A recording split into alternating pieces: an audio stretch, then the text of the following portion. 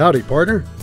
Name is Ambrose Benjamin Triibeard, and I'm the sheriff of Virginia City and Story County, the heart of the famous Comstock gold and silver mining district in the territory of Nevada. You may know that people have been baking a bread-like batter between hot metal plates since the Middle Ages. Well, Thomas Jefferson returned to the United States in 1789 from a diplomatic mission to France with recipes for making waffles and a pair of long-handled, hinged steel plates that probably looked a lot like this camping waffle iron you can get today. On August 24, 1869, a Dutch American by the name of Cornelius Zwartvoet of Troy, New York, got the first U.S. patent for a waffle iron. The anniversary of that patent is now celebrated as National Waffle Day in the United States. Until the middle of the 20th century, American waffles were generally thin and made from a batter leavened with baking powder. At the 1962 Seattle World's Fair, a Belgian man named Walter Clayman first introduced Brussels waffles to North America. In English, he called them Belgian waffles, out of concern that Americans would not know where Brussels was. These waffles were leavened with yeast and cooked in an iron that was much deeper, creating a light, crisp waffle that could hold lots of toppings in its deep crevices. 2 years later, the Belgian waffle took the 1964 New York World's Fair by storm, and Belgian waffle irons have been part of American breakfasts ever since. Nowadays, we have fancy two-sided electric waffle makers like this one. Sure beats holding a pair of long-handled heavy iron grates over a potbelly wood stove, but it won't do us any good without a decent batter to put in it, so let's get started. And speaking of decent, don't let me catch you pouring pancake batter into your precious waffle iron. All you're gonna get are dented pancakes, and that's missing the point of making waffles entirely. I put folks in jail for lesser offenses than that.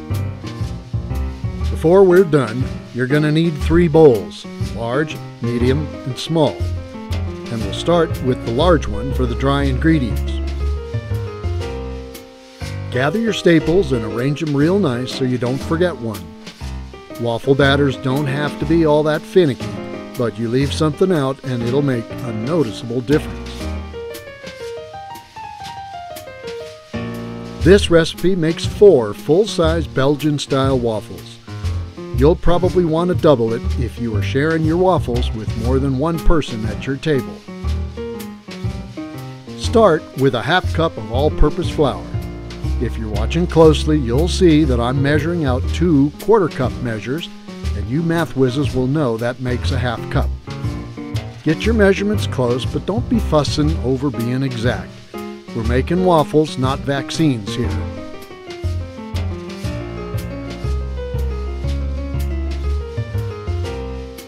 Next, add a quarter cup of white or yellow cornmeal. Either one is just fine. This gives your waffles a light, crunchy texture without adding heaviness to the waffle.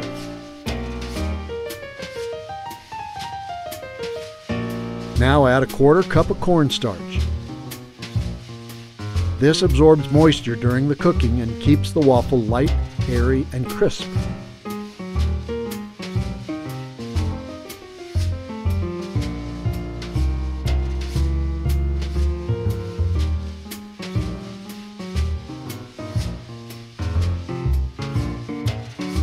Next, add a half teaspoon of salt. Best to measure your salt over the table so you don't spill any extra into your bowl. Nobody likes a really salty waffle.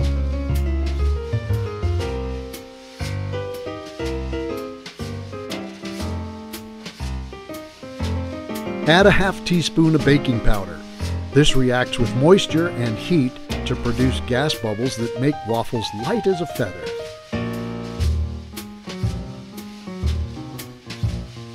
Now a quarter teaspoon of baking soda, which reacts with the acid in the buttermilk to add more gas bubbles during the cooking.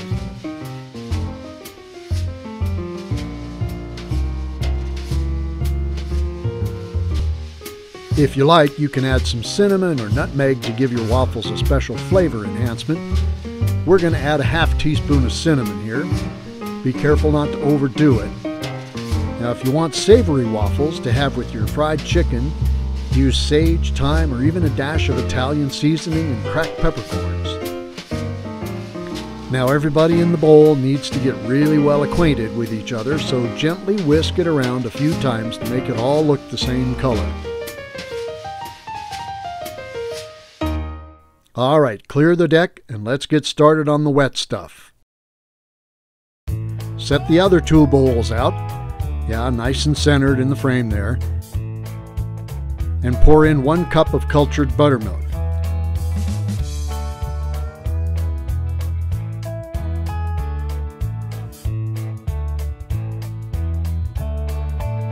Next, crack an egg and put the white in a separate bowl and the yolk in with the buttermilk. Yeah, nice recovery there, champ. Everything went where it was supposed to and not a single piece of eggshell in the mix. You need 3/8 cup of cooking oil. My set of measuring cups doesn't have a 3/8 cup measure, so I just get out my 3/4 cup measure and fill it halfway. Add about a teaspoon of vanilla extract. Yeah, that's about right. The amount is up to you and depends on your personal taste preferences and how much you think about replacing that small bottle of liquid that costs almost 100 times more than the gasoline for your truck.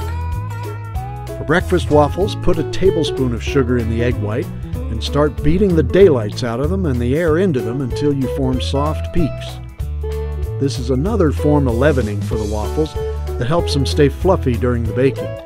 The sugar helps strengthen the bubbles in the egg white, but you can leave out the sugar for savory waffles.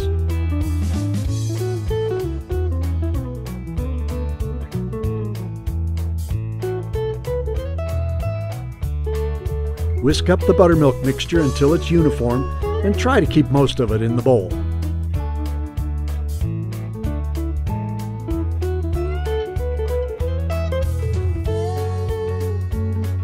Get your dry ingredients front and center now and pour in the buttermilk mixture.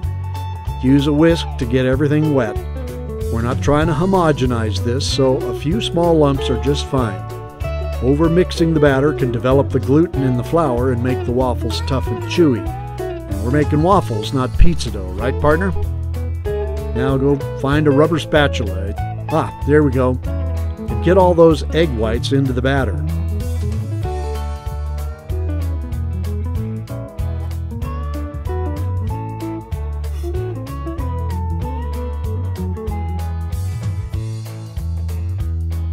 Use the whisk or the spatula to gently fold the batter over the egg white to incorporate them without destroying the trapped air bubbles. Here again, over-mixing is not a good idea.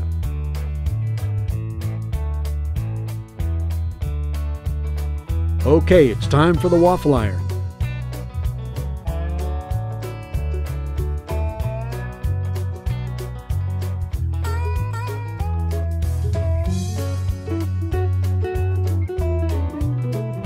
While it's coming up to temperature, spray each grid surface with a shot of cooking spray. You only need to do this once because the waffles contain enough oil to keep the whole batch from sticking after this.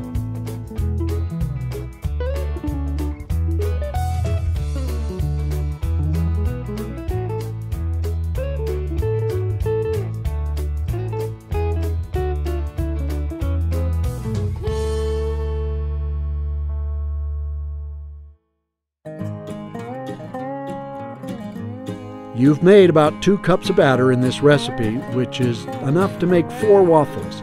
So pour in about half a cup into each side of the waffle iron and let it cook.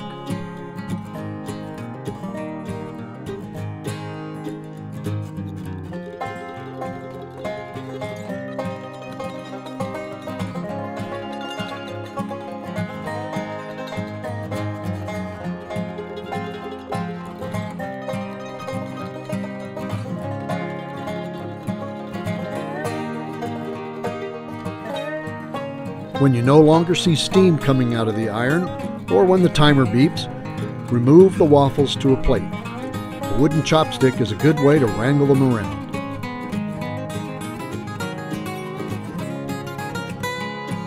Refill the empty grid with half of the remaining batter.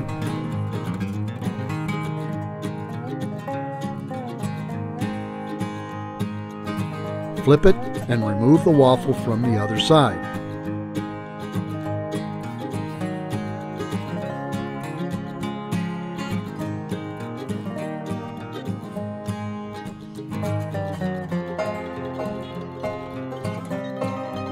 Refill that grid with the rest of the batter you have left.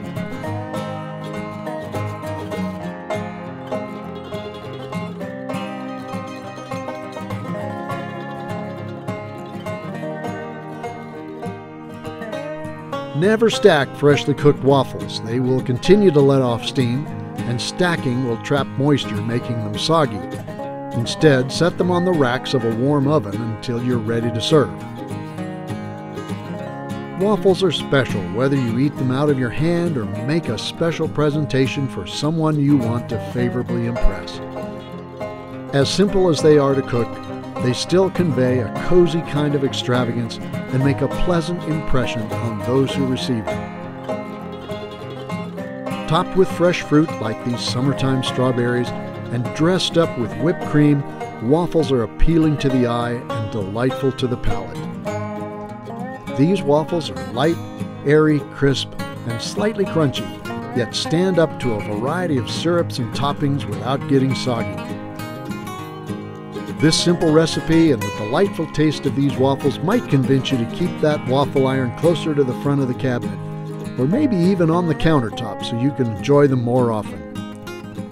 Thanks for having Waffles with Triibeard. This isn't a series or anything like that, at least not yet anyway, but your comments are welcome and likes are appreciated, and you can subscribe if you wish. Stay bearded and keep cooking for those you love.